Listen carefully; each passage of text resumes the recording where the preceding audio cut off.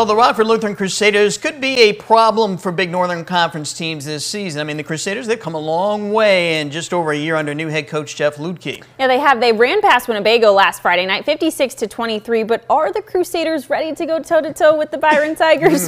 Well, they played tonight at Lutheran, but the Tigers kept on their tour of domination. It was 55-0 at the half, so the Byron reserves got their time on the field. That meant some snaps for senior quarterback Carter Grow-Herring.